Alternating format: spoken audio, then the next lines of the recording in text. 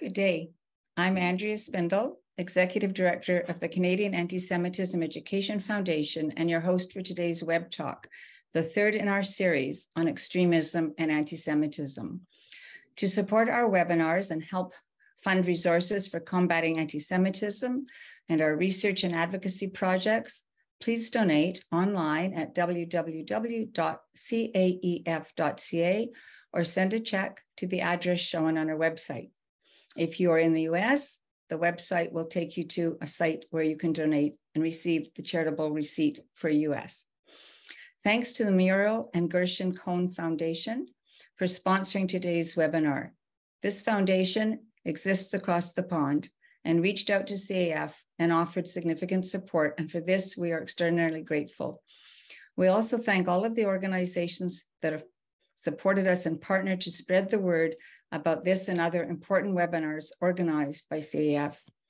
Thanks to Hirsch Canada, Jewish Resistance, Americans for Peace and Tolerance, the Israel Activist Calendar, Matthias Project, New England Friends of the March of the Living, Israel Committee of Sonoma County, the Atlanta Israel Coalition, Scholars for Peace in the Middle East, Muslims Facing Tomorrow, European Lawyers for Israel, Habithonistim, the Canadian Institute for Jewish Research, the Lodger Synagogue, Combat Antisemitism Movement, UK Lawyers for Israel, Stand With Us Canada, the Israel Advocacy Alliance, the Bedin Center for Near East Policy Research, the International Christian Embassy Jerusalem, End Jew Hatred Canada, the Deborah Project, Jewish NGOs at the UN, North Carolina Coalition for Israel, the Israel Action Committee of the East Bay, the J.ca, the Afghanistan-Israel Friendship Association,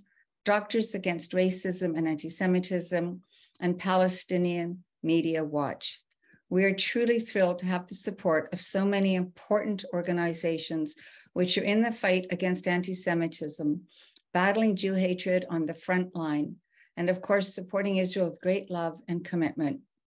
People that are hesitant about expressing support for Israel need reach out to any of our many sponsors, get more information and be informed, stand up for Judaism and Zionism. Become active in a local NGO or just support CAEF's efforts by acting on our call to write to politicians, letters to news outlets that publish and repeat lies, sign petitions such as the one we posted with regard to the sponsorship from the Canadian Member of Parliament, Melissa Landsman, calling for a full public inquiry into the federal government's funding of the Canadian Media Advocacy Centre, which was established and operated by the vicious Jew hater, Laith Marouf. Canadians, no matter where you live, where you stand politically, you cannot afford to ignore that there were years of government funding of anti-Semitism couched in an all-racist, anti-racist rhetoric.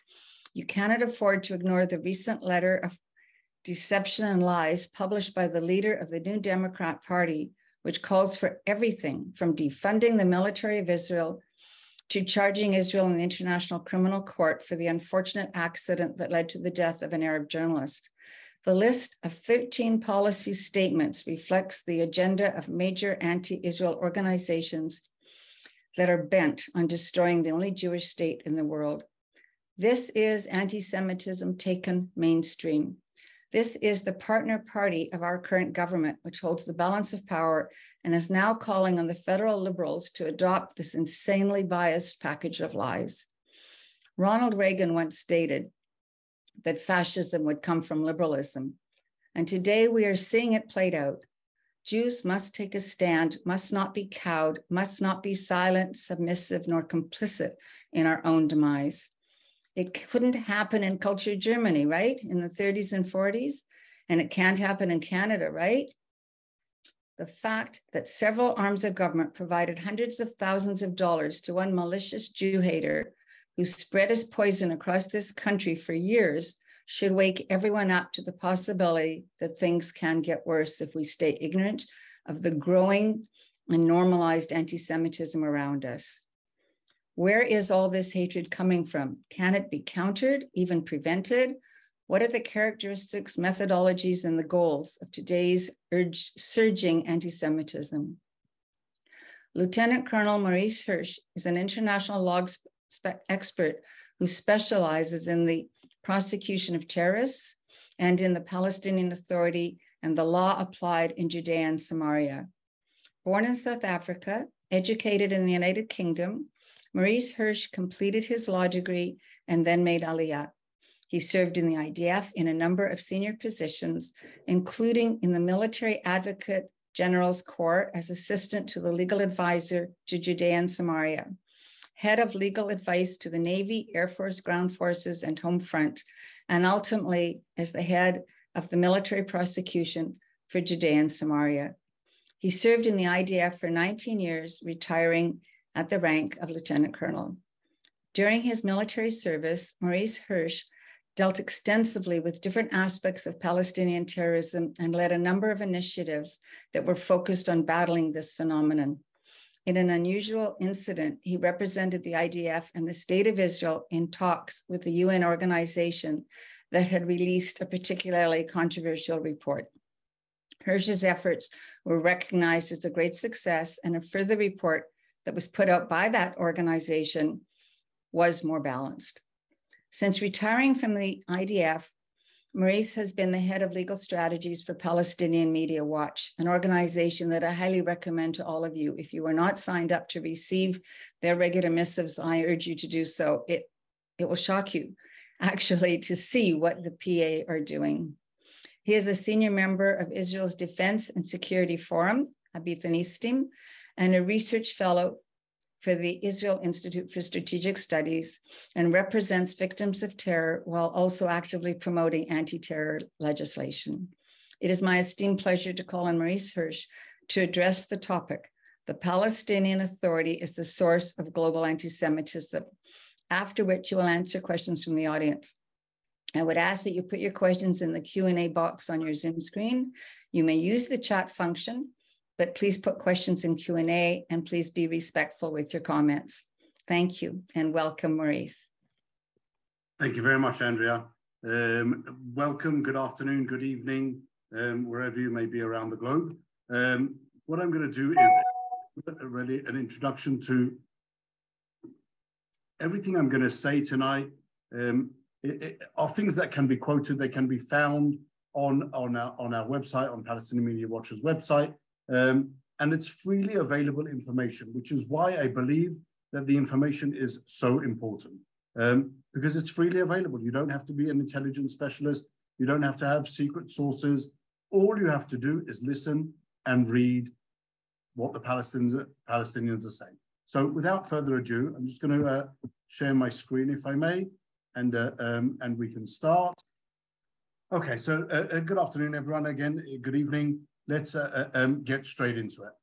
The Palestinian Authority is the source of global anti-Semitism. I already saw one of the quotes in the chat box as to why I think that that's the case. Why are they the source of global anti-Semitism? I will walk through that as we go along. That was the only comment that I saw in the meantime, but I'll try and address it as we go along, as I said. So let's start. We have to put a few basics just so that we get everyone to a certain level of understanding of what we're about to talk about. Palestinian Authority. Palestinian Authority, established in 1993 as part of the Oslo Accords. Nothing Palestinian like this existed prior to the Oslo Accords. Before that, there were Arabs living in Judea and Samaria, living in Gaza. Some of them called themselves Palestinians at some stage or another. Some of them didn't. Some of them at some stages in history called themselves Jordanians. And so what we're talking about really is from 1993 onwards, and this development from the Palestinian Authority.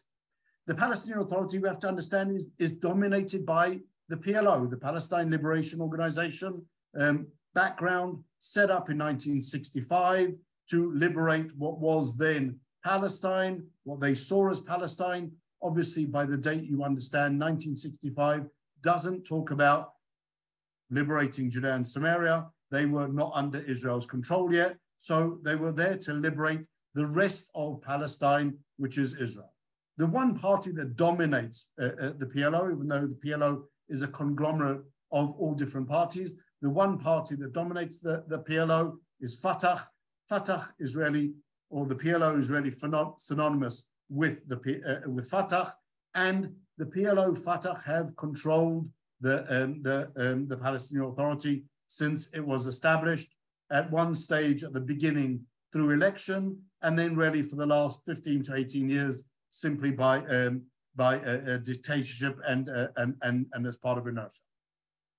What I'm going to talk about as part of what I'm going to show you really as part of the presentation are clips from the Palestinian official media. Now, why do I put it in inverted commas? Because this is something which to most people, definitely Westerners, is an entirely foreign concept.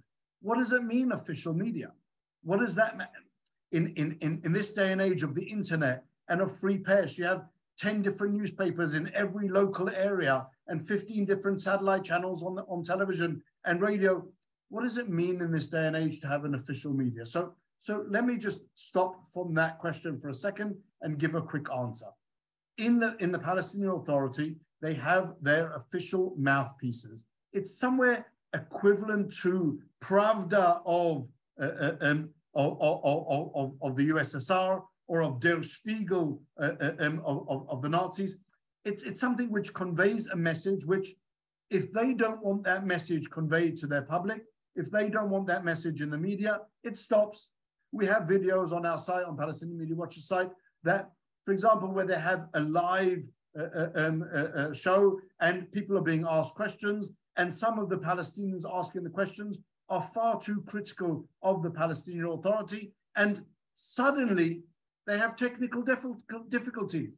When they come back and they get over their technical difficulties, you hear nothing more of the critical questions. In the official Palestinian TV, for example, you see zero criticism of the Palestinian Authority, of Mahmoud Abbas, of Fatah, of the PLO.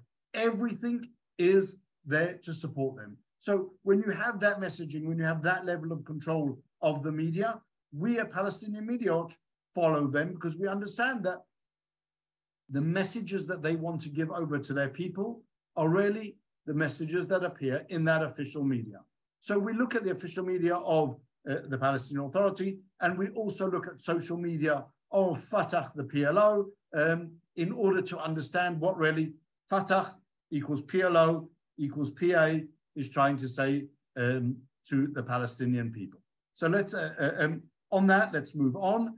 Palestinian media, so what do? We sit there, we literally have a staff that sits and reads the newspapers of the Palestinian Authority, reads, listens to the radio, watches their television stations, and sifts through their social media. And we look at everything because there can be different aspects of every different subject in what we're talking about. Sports. How do you use sports in order to convey a message? Sports could be something which is particularly positive. Sports, the idea of the Olympics, it brings people together.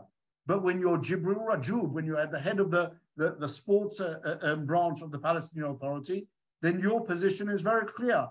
There will be no normalization in sports. There will be no contact in sports. Everything that Israel does in sports is evil. On the other hand, the sports events are used in order to convey those same messages.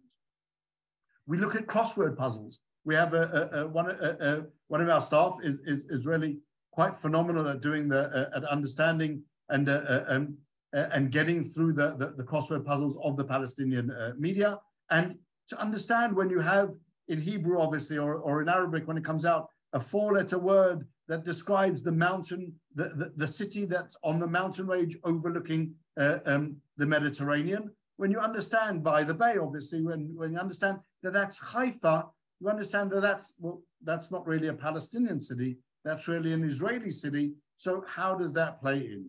Children's pages are something which are also very important for us. So the other part of the equation is, what is anti-Semitism?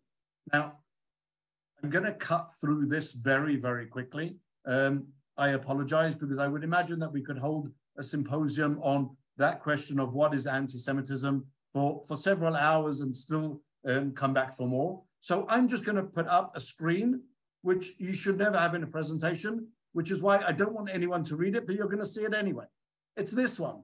These are the manifestations of anti-Semitism included in the IHRA definition of anti-Semitism. I'm going to use that just as the basic. It's been more and more accepted around the world. It has really the basics, the core issues of what is anti-Semitism, whether it be on one side calling to murder Jews, whether it be on the other side denying the Holocaust, the Jews invented the Holocaust, denying Jews their right to self-determination, claiming that the existence of Israel is in and of itself a racist endeavor.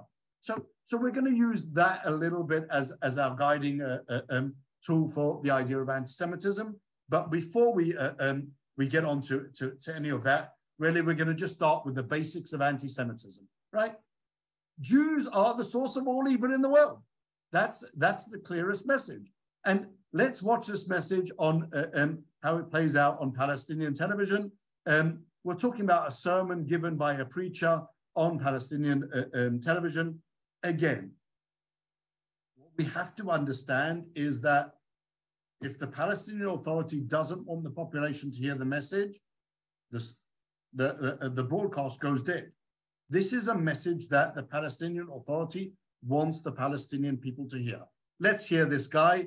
It's unbelievable. If you want to read the blue at the same time, we'll discuss. تنعم البشرية بالسلام ولا بالبركة ولا بهداءة البال ولا براحة الحال وما زال هؤلاء المفسدون في الأرض حتى قال لي أحد كبار.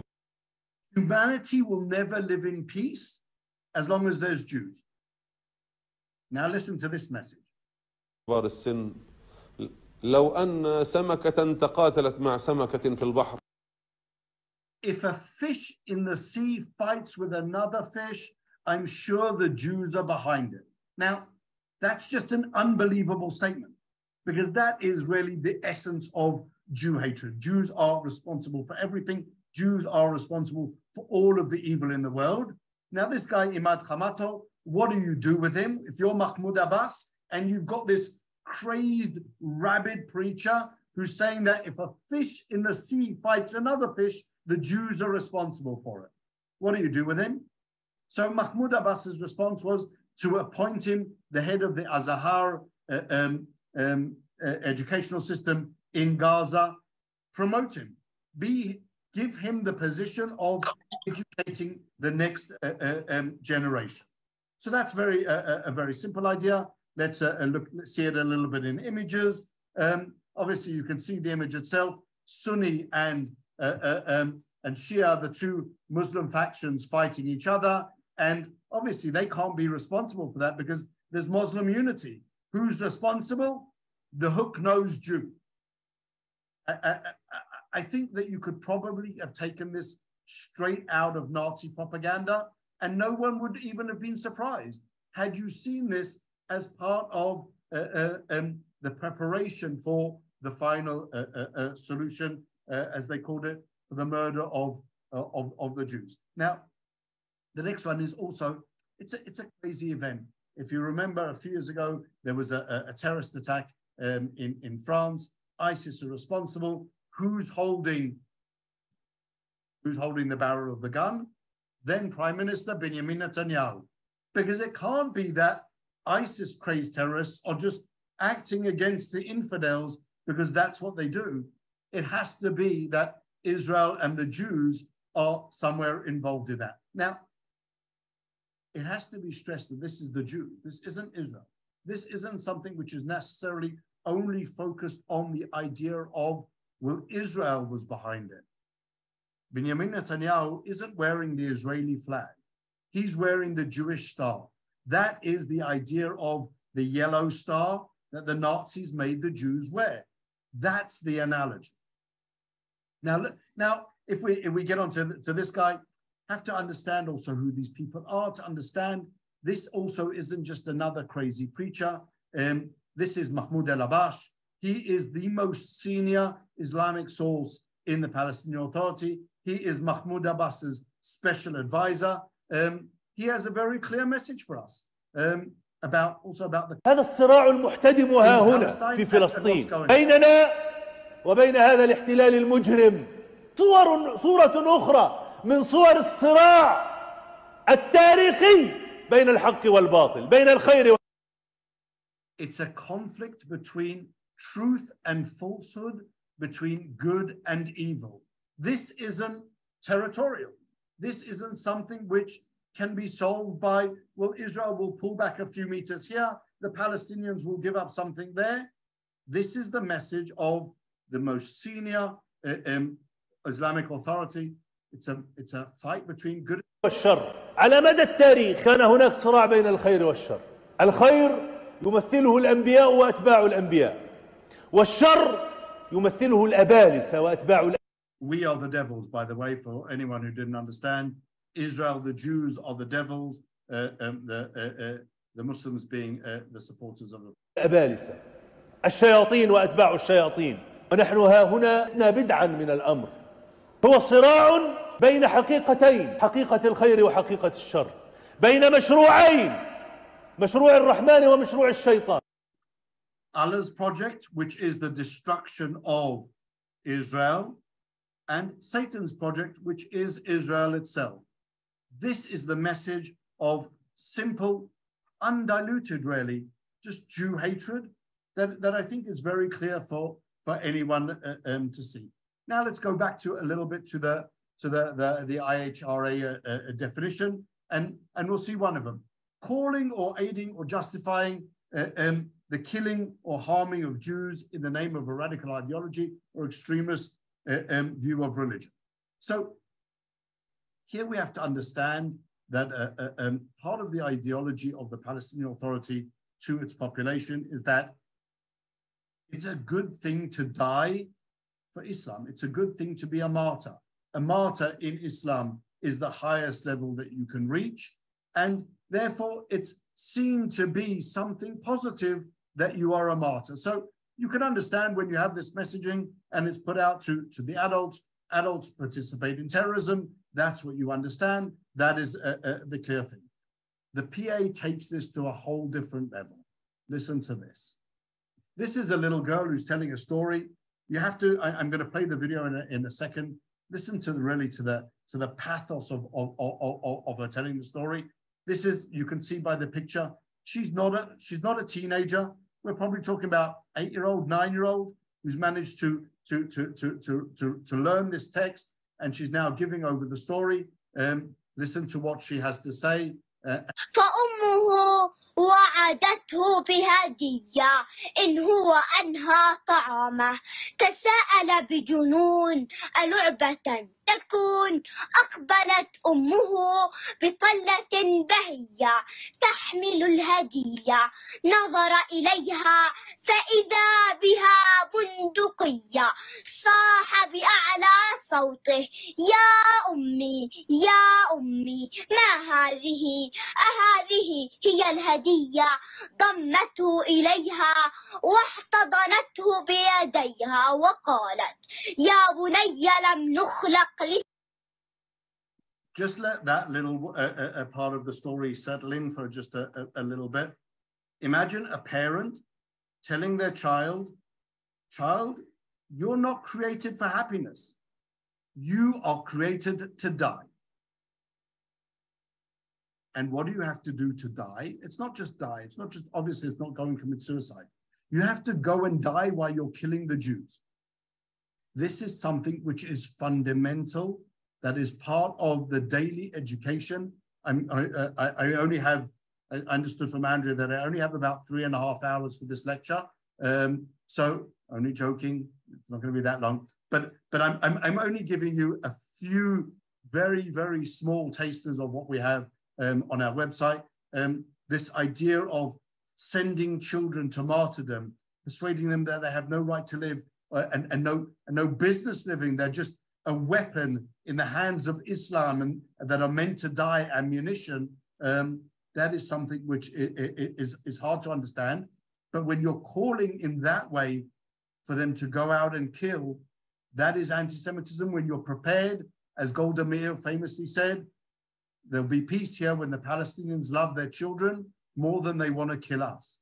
And that's still a truism. So, and then you add into it this idea of pay for slay. I hope that you've all heard of the idea of pay for slay. It's the Palestinian salaries, Palestinian Authority salaries that they pay to every terrorist that goes into prison for being part of the fight against the occupation, for being responsible for killing Jews, obviously, as part of the equation. You get a salary. The salaries are, for the most part, higher than the salaries you would earn in any decent profession. So it really pays to be involved in terrorism. You go into prison, you make your money, you come out, suddenly you're rich, and it's all good. We have, obviously, from my previous position as head of the prosecution, we have and we've seen evidence of terrorists who explain that they went and carried out terrorist attacks and planned terrorist attacks as a means to get money, as a means to get rich.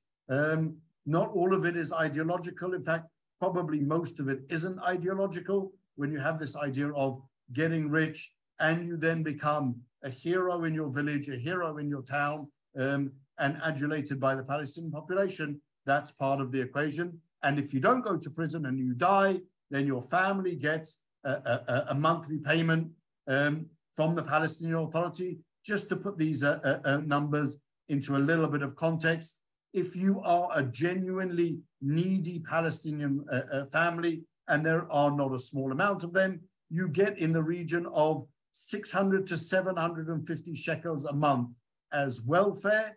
If you send a child to die because they're destined for martyrdom, then you get 1,400 shekel a month from the Palestinian Authority. Terrorism and murder simply pays in the Palestinian Authority. That's the idea. Now, why do I say this is a source of global anti-Semitism? Because this is a project for the Palestinian Authority, to the Palestinian people. It's designed at incentivizing and rewarding terrorism. So I would argue that it is anti-Semitism, and this is a source of global anti-Semitism because of the reaction of the world. The world knows about pay for slay. The world has heard about pay for slay. The world has seen examples of Palestinian terrorists who have been paid vast sums of money as a reward for terrorism, as a reward for murdering Jews. The world has not said to the Palestinian Authority, this is disgusting, this is abominable. You will not receive any funding from any source whatsoever until you abolish this program. In fact, what we saw at the beginning, for example, at the beginning of the Biden administration was, well, we'll enter into discussions with the Palestinian Authority in order to try and reform the system. We'll try and make it a needs-based system. That isn't an answer.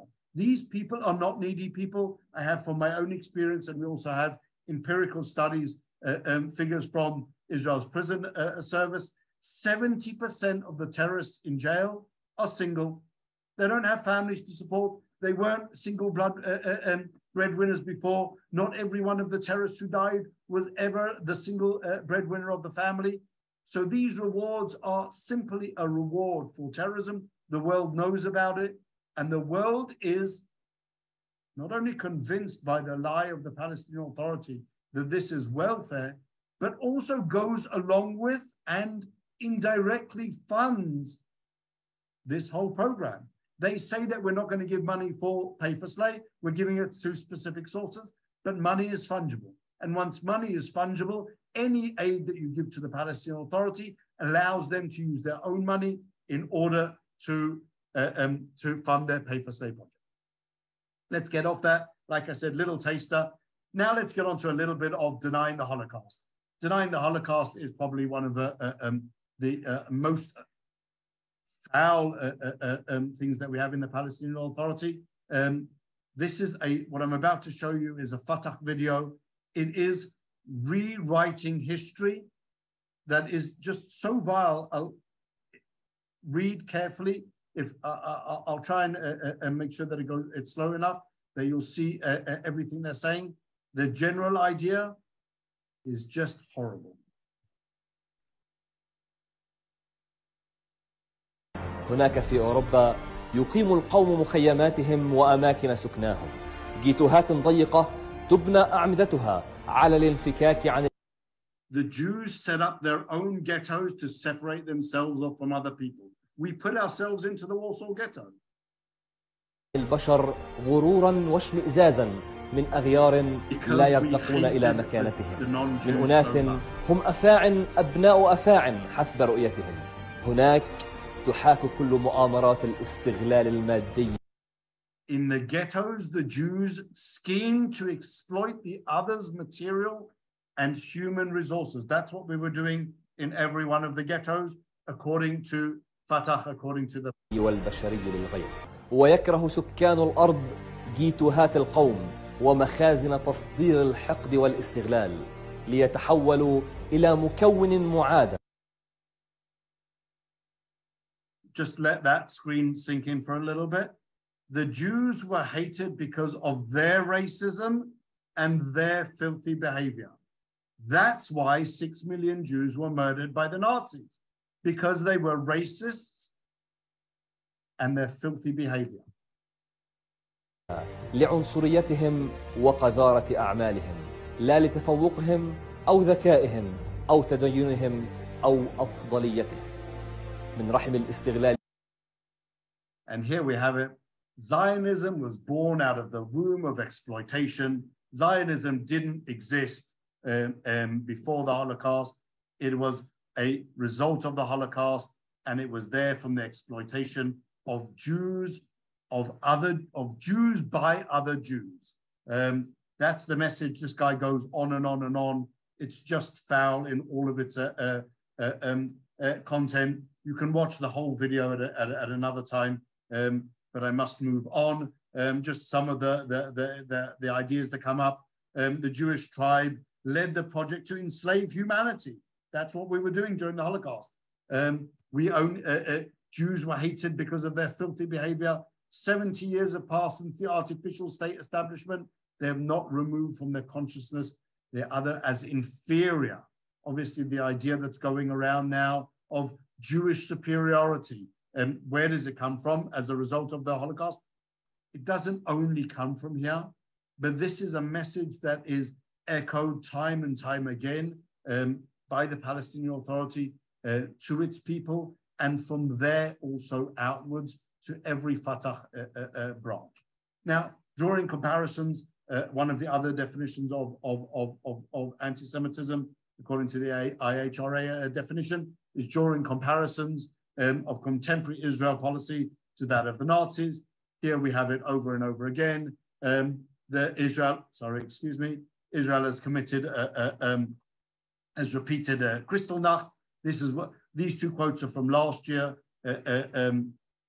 While the first one was while the war was going on with Gaza, while they were shooting over thousands of missiles, and the Israeli Arabs were also rioting. And their claim was that Israel had committed another repeated Kristallnacht. Kristallnacht, I'm sure you all recognize the term, the night that the Germans went around and destroyed all of the, or very many of the shuls in Germany in 1938. And you see that theme of what the Germans did, this is what Israel's doing. A previous quote, the racist colonialist occupation system has detention camps that are similar to Nazi crematoriums. Like comparing Israel's prison system, which in most accounts is pretty much equivalent to a 5-star prison system. Prisoners go in, they learn, they get paid, they are fed, obviously, they get degrees. The Palestinian Authority says that at any one given time, there's somewhere between 600 to 800 Palestinian terrorists learning for academic degrees while in prison. And yet their comparison is to the detention camps and to the crematoriums of Auschwitz. Now, how do we know that really filters through and filters out to the rest of the world in its messaging. A very simple quote from Twitter just a few days ago. 1 in 3 Germans say Israeli apartheid, treating Palestinians like Nazis did the Jews. We see that messaging. Palestinian authorities saying that what Israel's doing to the Palestinians is what the Nazis did. And we see that message spreading out across the globe and then being interpreted by the different people who are hearing it, not only Palestinians, but in this case, Germans. And we go on.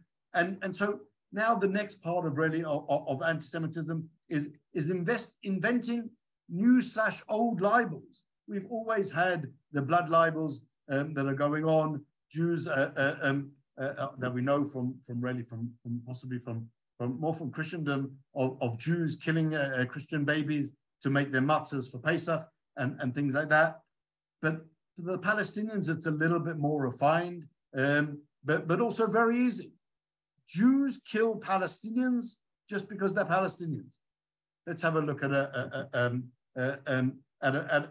just one case, really a very, very simple case study that we can use. Again, if you go to the site of Palestinian Media Watch and powerwatch.org, you'll find dozens of other instances and examples very similar.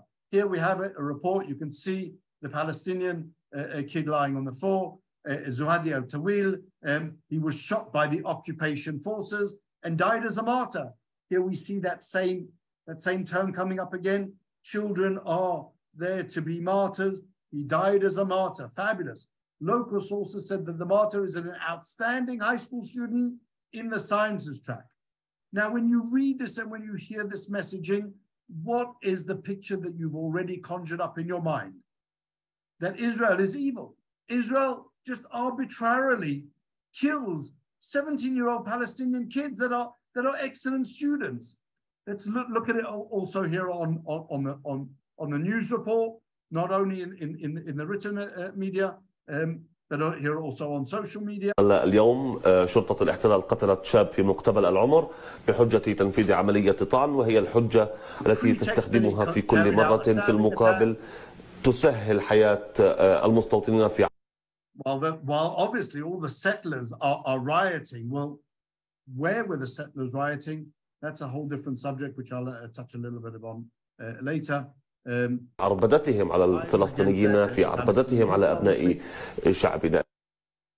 Now, I apologize for the next video that you're about to see. Well, so this is the real story. What did Zuhil do? He stabbed an Israeli soldier in the back. Here we can see the Israeli soldier still miraculously, really, on his feet with the knife still sticking out of his back. Now, just remember the picture that we conjured up previously. This great student, 17 years old, died as a martyr when arbitrarily killed by the occupation forces. And this is reality. Now, how does that become anti-Semitism? Because I saw that also, the incident that Andrea mentioned at the beginning, in a report of UNICEF, the UN Children's Organization. Israel arbitrarily kills Palestinian children.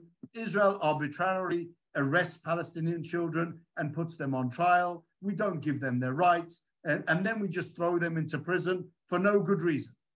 It couldn't possibly be that Palestinian children are involved in terror. That possibly couldn't be the answer. That was the UNICEF's report of 2013. Their conclusion was that Israel, when it prosecutes terrorist murderers like Morada Dais, a 17-year-old that stabbed Daphne Meir over and over and over again until, again, I apologize for the graphic description, till the knife got embedded in her skull. He then went home, washed his hands, and sat down and watched a film with his family. That, when you prosecuted him because he was a minor, for UNICEF, was a crime against humanity, nothing short of that. This is the message of the Palestinian Authority, seeping through and feeding into even UN reports that use these as the basis to then say that Israel is committing crimes against humanity. Auschwitz, death camps, and prosecuting minors who murdered Jews. That's the same thing. Now, obviously, this is something which we have to touch on. The Jews are planning to destroy Al-Aqsa. This is a major theme within Palestinian society. This is spread out across the world, where you see that communities around the world are rising up as the Jews are trying to destroy Al-Aqsa, and it comes out in different ways. Let's have a look at a few of them. Firstly, you have to teach the children, Jews are just trying to destroy Al-Aqsa. This is a 7th grade school book. The picture is very clear. What do you then? You don't just leave the children with the picture to say, well, that looks interesting. You ask them about, well, what do you think the illustrator was trying to convey in the message? You see, obviously, the Jewish Star, Israel, underneath the Golden Dome.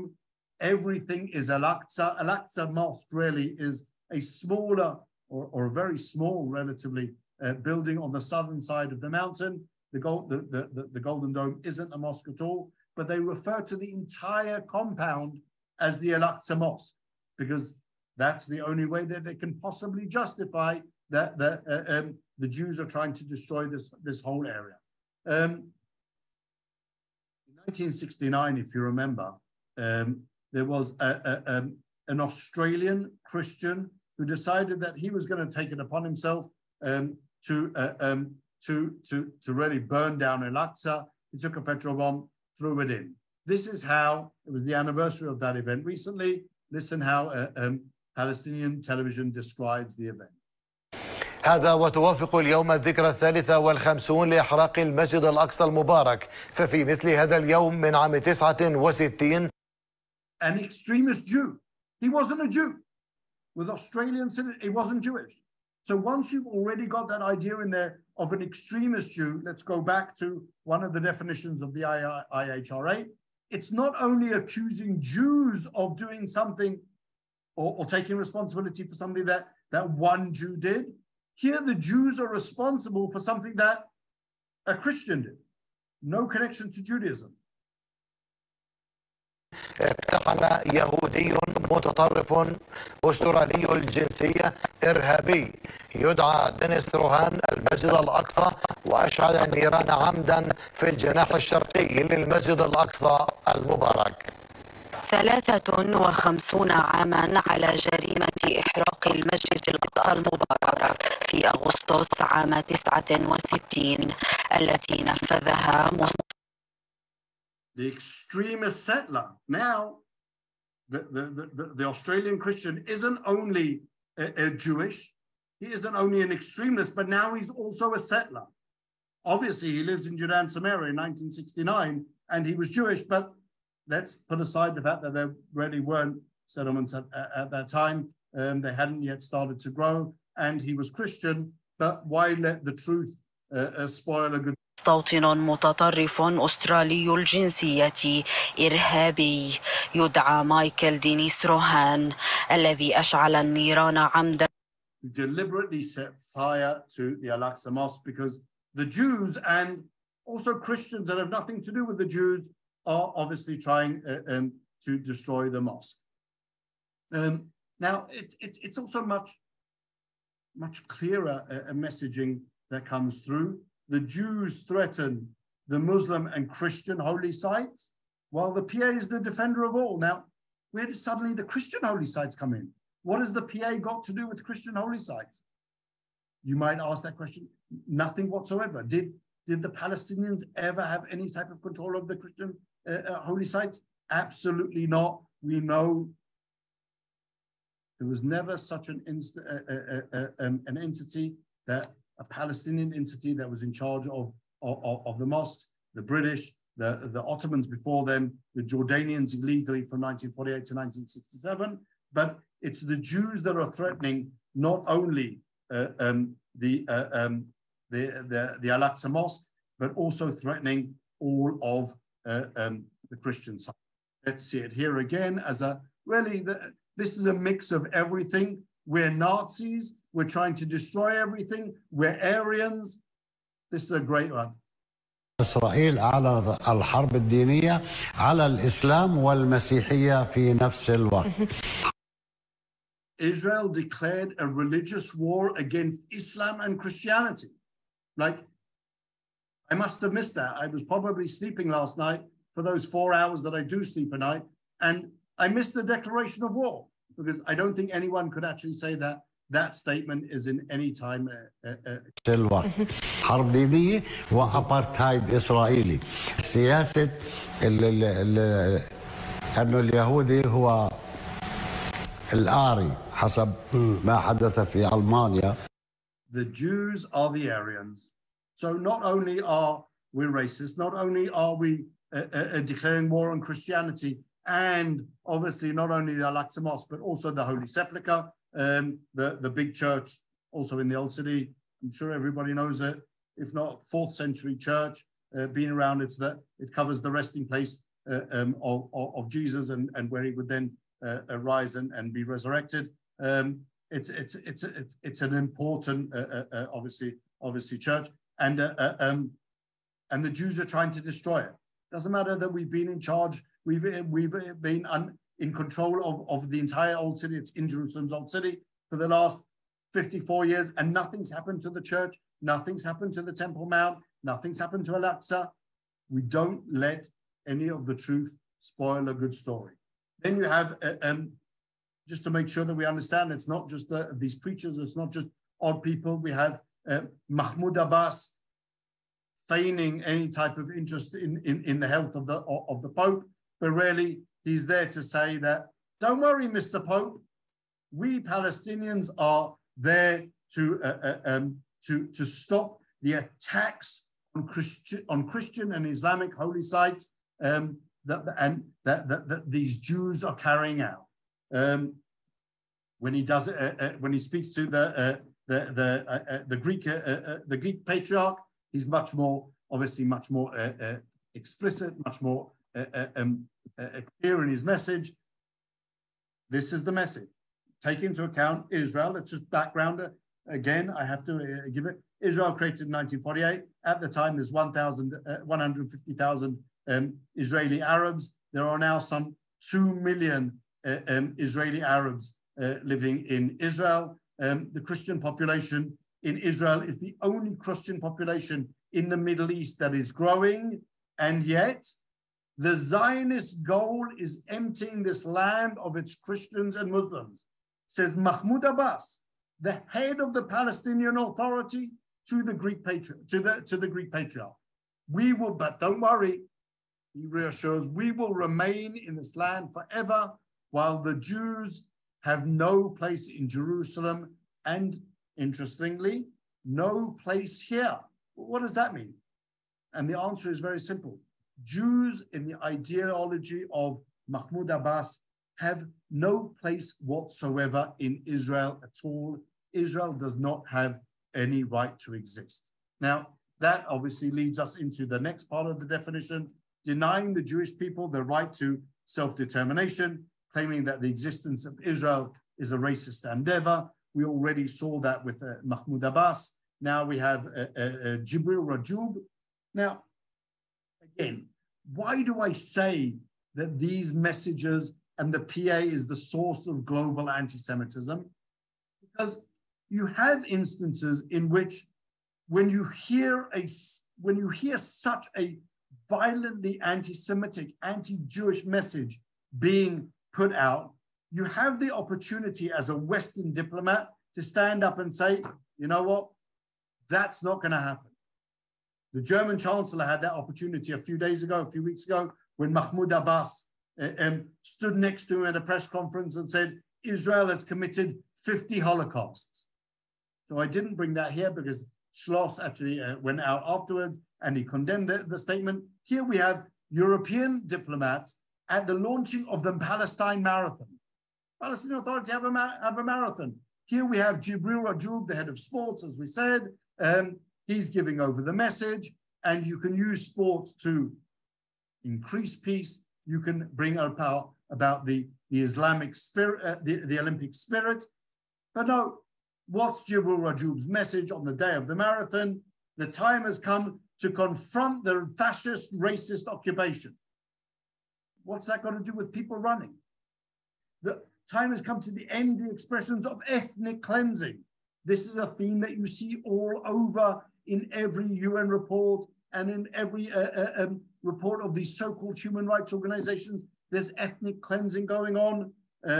Read one of Palestinian Authority's latest reports we gave, the numbers of how the Palestinian population in the last really 25 years of the Oslo Accord, 27 years, has grown immensely, millions of people. In every single area in every single district of the Palestinian Authority, according to their own numbers, there has been a population explosion. And yet when Jibril Rajoub talks to the international community, he talks about, and I'm sure that every single one of you have heard this idea, that there's ethnic cleansing going on. In Masafariata is the new celeb location. There's ethnic cleansing going on there because Bedouins are being taken out of a firing zone into which they illegally trespassed. I had someone contact me recently, said, but how can Israel be doing this? Well, they have no background there. That was proved in court over and over again that these people were just trespassers. But for Jibril Rajoub, there's ethnic cleansing of the fascist, racist, Zion, the ugly face of Nazism, which is this Zionism, that simple equation of the Jews. Now, the next video I'm going to show you is why you can get to that conclusion, because Jews really have no history here, but the history that they do have here was carefully planned in order to ensure that we disinherit the Palestinians, and we've been planning it, according to the Palestinian Authority, for 180 years. 180 years we've been planning that takeover. Let's listen to it. الهجرة غير الشرعية لليهود إلى فلسطين. تعود بدايات الهجرة. The illegal immigration of the Jews to Palestine started in 1837. It's not a typo. 1837. Then it was illegal under the Ottomans. Well, no, it wasn't. But again, why let truth? غير الشرعية إلى فلسطين منذ عام 1837 وهو ما يوضح حجم المؤامرة التاريخية على فلسطين منذ عقود طويلة سبقت النكبة سنة 1948. توالت الهجرة اليهودية على أرض فلسطين ضمن مخطط صهيوني استعماري قادته الدول. As part of a Zionist colonial project led by the world powers, this is the way to describe the San Remo Declaration, and then the League of Nations saying Israel recognizing the Jewish people's historic connection to the land of Israel and their right to reconstitute their national homeland. It's just a Zionist plot from 180 years ago. And how do we know that that comes out and plays out? Because we have people like Mark Lamont, who are this generation of activists is saying, no, let's defund. Well, what's their goal? No, let's abolish. Let's imagine new possibilities. And one of the new possibilities that they've imagined is a world where that is anti-imperialist. That they don't want to just nation build, but they want a world make. Well, Jews are the imperialists that we came over, we colonized, and therefore, what do you need to do? Mark Lamont. And so Black Lives Matter very explicitly is talking about the dismantling of a Zionist project, dismantle the Zionist project, because Jews don't have a right to self-definition, determination, as we said the definition says. We have to dismantle the Zionist project because the Zionist project is colonialist in its nature. There is no Jewish history in the land of Israel. The League of Nations in 1922 was simply reinventing what didn't exist. The occupied Palestinian territories. This is an amazing blend of three words that I'm sure that every single one of you has heard before and recognizes, well, immediately what's being discussed. We're talking about, obviously, Judea and Samaria, Gaza. They are the occupied Palestinian territory. Ask yourself a very, very simple question. When did that term come about? When did Judea, Samaria, and Gaza become occupied Palestinian territories. Were they occupied Palestinian territories under the Ottomans for 400 years? Apparently not. Were they occupied Palestinian territories under the British and the mandate from the League of Nations? Apparently not. Were they occupied Palestinian territories under the Jordanians and the Egyptians, 1948 to 1967? Apparently not, because they weren't occupied by Israel. So if you follow that through, if they were just Palestinian territories, then that's where the Palestinians would have set up their national homeland. But they didn't. They became occupied Palestinian territories only in the late 90s after the creation of the Palestinian Authority. If you read the UN resolutions, read Resolution 242, for example, the resolution 2nd of November 1967, 5 months after the end of the Six-Day War, it doesn't mention Palestinian territories. And as a lawyer, I say to everyone, a lawyer reads not only what the document has and says, but also what it doesn't say. Nowhere in UN Security Council Resolution 242 will you hear the word Palestinian. It's a term that didn't exist. It has only become part of such clear conversation and as a means to castigate Israel since the establishment of the Palestinian Authority, because if they're authority and they're a national people, then they have to have a land. And if they have to have a land, well, what's their land? So let's call it the Palestinian Authority. One of my favorite films in the world really is The Usual Suspects. And I love this quote. I apologize if people haven't seen the film. It's the devil is working behind the scenes, pulling all the types of strings. And really one of the closing scenes of the film is how the devil gets away. And he says, the greatest trick the devil ever pulled was convincing the world he didn't exist. The greatest trick really that the Palestinians have pulled is to convince the world that there was once a Palestine. And this is what Palestine looks like. This is historical Palestine. It's all of Israel. This is what the Palestinian Authority teaches its children, teaches its adults. Thousands of maps like this all over the PA. This is from a summer camp. You have two very specific ideas there. The map of all of Palestine, that's what we're going back to. And the key, which is a sign of the Palestinian refugees. Now, how does that play into really a chant that every single one of you have heard? But you need to see where it comes from. It's this one. From the river to the sea, Palestine will be free. We know that it's there. I have to admit that it does, to an extent, predate the Palestinian Authority. For those that don't recognize the picture, this is Layla Khalid, the terrorist hijacker. She's from the PFLP, right? The Popular Front for the Liberation of Palestine, for the Palestinians, which is why, again, I say this is part of this idea of global anti-Semitism and promoting it. The PFLP is an internationally recognized terrorist organization. For the Palestinian Authority, they're just another Palestinian faction. They are a faction within the PLO. The PLO is the guiding force of the Palestinian Authority. Terrorists that promote this idea of, from the river to the sea, Palestine will be free. And you see it again. Palestine tomorrow, I will be free. What Palestine? When you ask these people, well, when did this Palestine exist? When did Palestine exist? When historically was there a Palestinian entity that was only Jewish? There's a very, very famous video that you can find it on YouTube. Golda Meir being interviewed by a British journalist in 1970. And she explained, well, when were the Palestinians invented? Were they invented as a result of the Six-Day War? They were invented in 1967. When did they become a people?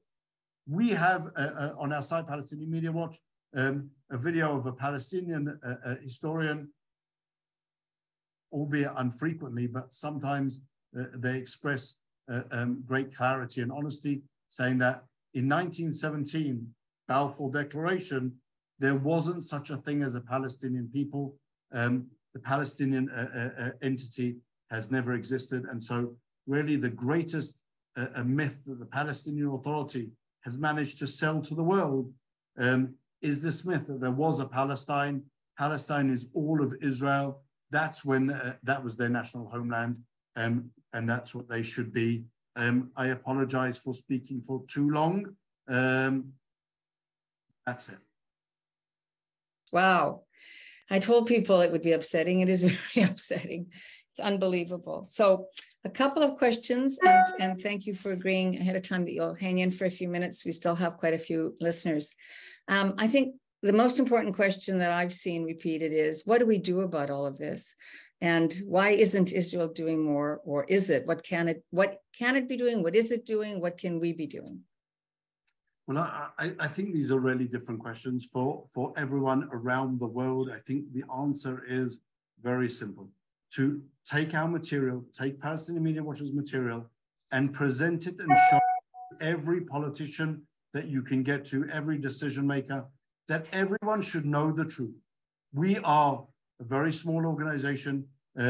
We operate based on donations only. Our ability and our reach is great, but not great enough. And every single person listening could be an ambassador for this message. Take the materials. If you quote us, great. If you don't, that's also good.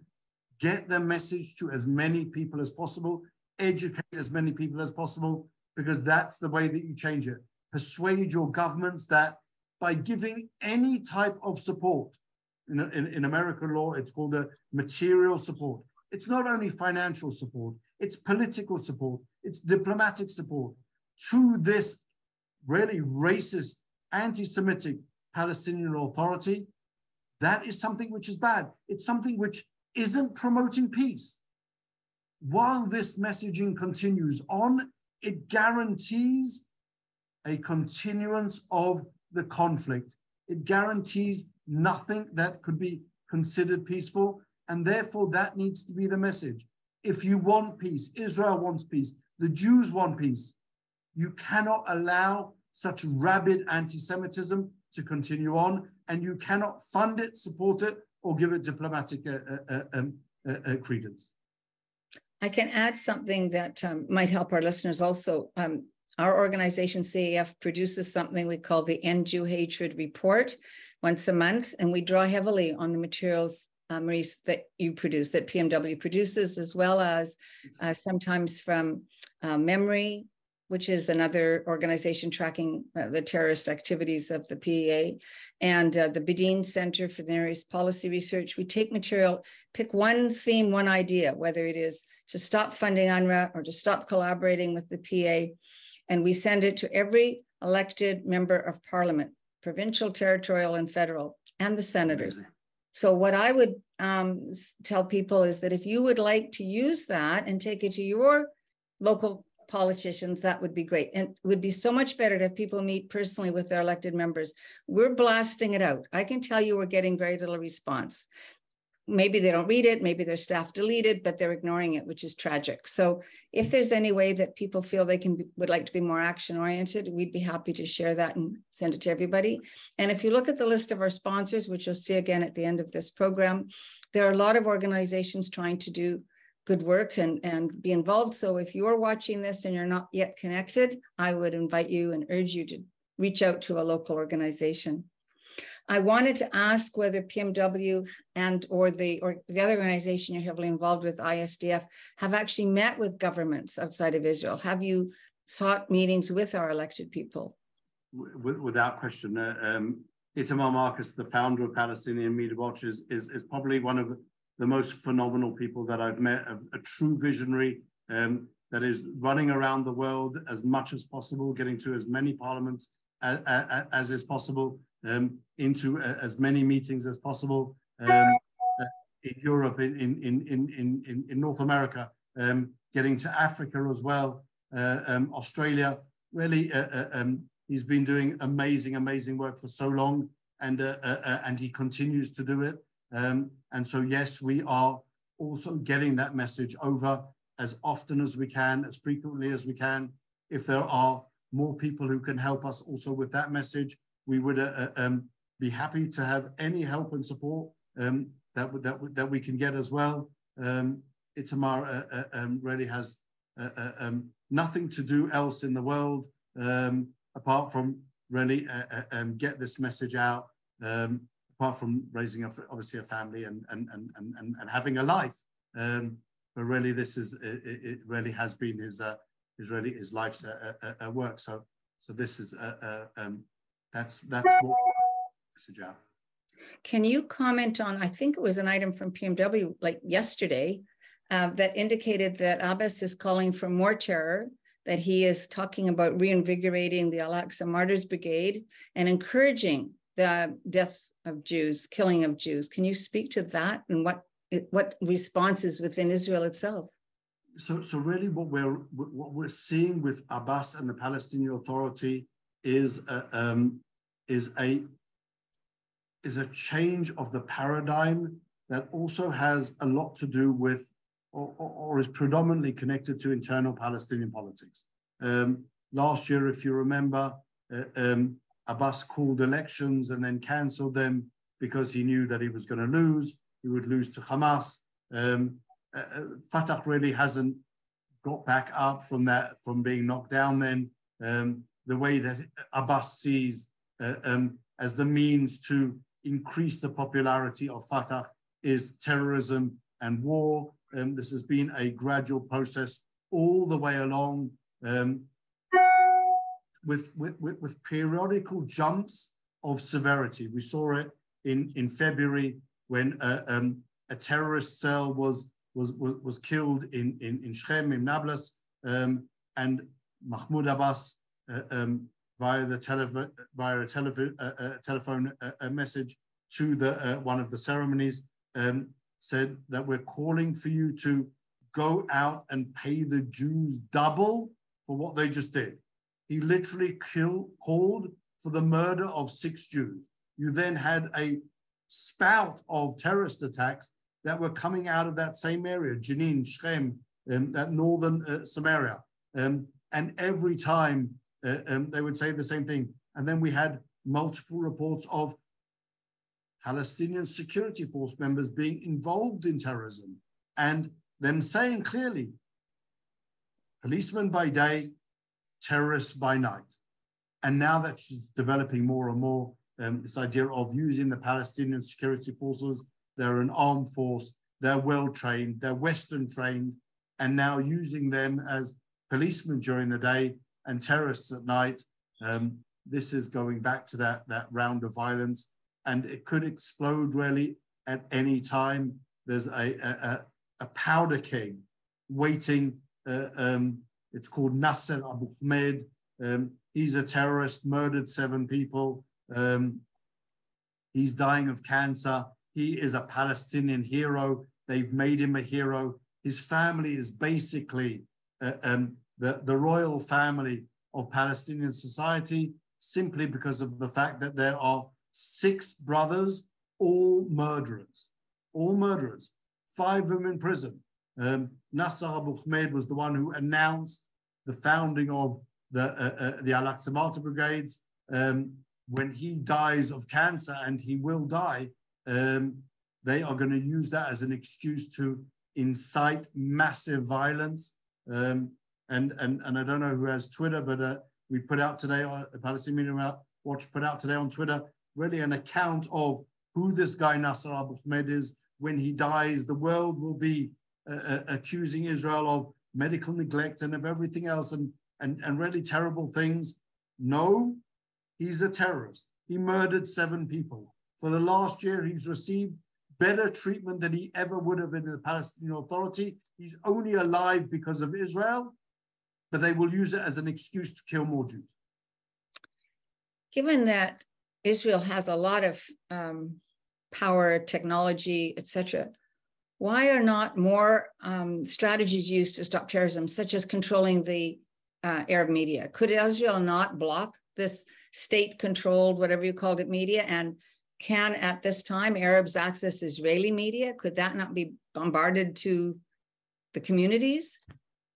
Well, so I think the answer to that, at least for my professional experience, in 2015 I was the head of the prosecution for Judea and Samaria, and we found ourselves dealing with the knife intifada. Started in October 2015, and suddenly we had to find a way to deal with this. My team really invented the idea in Israel, at least, of prosecuting Palestinians for incitement on social media.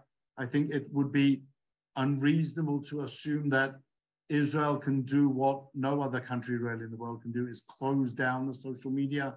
We can't close down satellites. It's satellites that Israel uses as well. Once we close down social media, it means that we're not only closing down the Palestinian social media, the retribution of the social media companies would be also to cut Israel off social media. So it's not something that we can really do.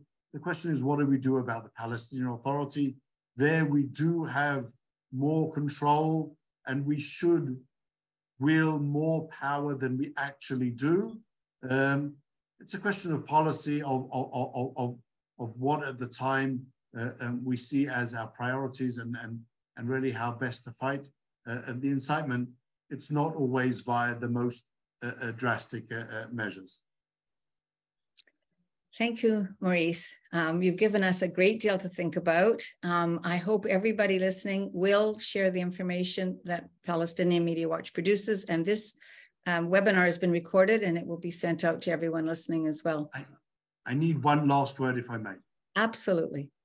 The picture that I presented is bleak, and it describes the way that anti-Semitism really disseminates all over the world. Israel is strong. We're 74 years in. Our country is growing. Last year, there were 120,000 Jewish babies born in Israel. The country is flourishing. Our economy is doing amazingly.